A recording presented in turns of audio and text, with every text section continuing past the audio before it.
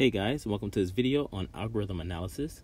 So in this video we want to prove or show that n squared is big theta of n squared using limits. And in the green rectangle here we have the limit asymptotic theorem, which states that we have a limit as n approaches infinity of f of n divided by g of n, and it equals some limit that we call L. Well, if L is equal to 0, then our function f of n belongs to or is little o of g of n.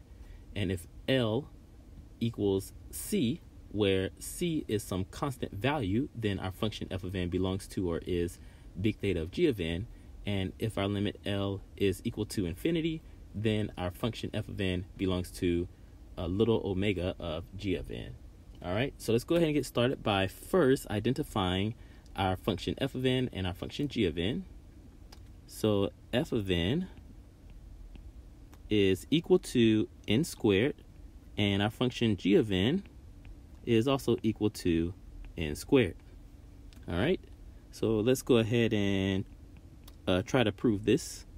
So we have the limit as n approaches infinity of f of n divided by g of n, and we said that f of n is n squared and g of n is n squared.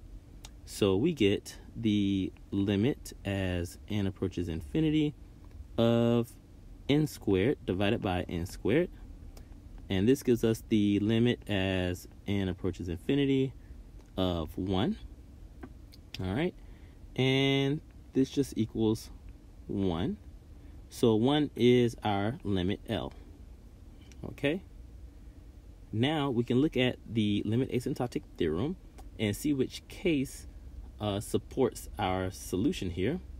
So we can see the second case where L is equal to some constant value, that this would be true since our constant value is 1.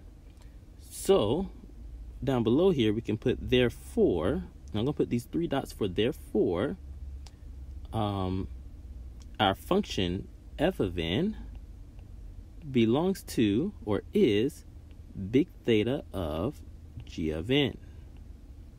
And that, of course, implies that n squared belongs to or is big theta of n squared.